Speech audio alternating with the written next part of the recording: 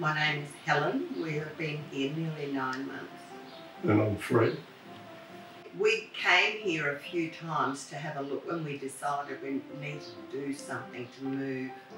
And we came here and had a look at the village, and we spoke to a few residents, and it just very, I don't know, very homey feeling. And friendly. The people were friendly. Very friendly, Yeah. yes. Very good feedback. And it just felt a good feeling. It's just a good feeling in the village. We just thought, right, we better put in there. We had 2 acres, we're on 2 acres, so we needed to downsize.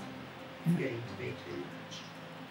And we looked around, and the price that they were asking for units in Waterford were very attractive to us, so we opted for that option.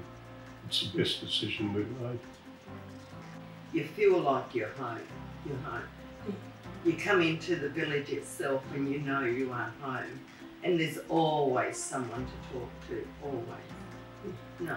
And the social aspect here is excellent. And, those people who want to get involved in it,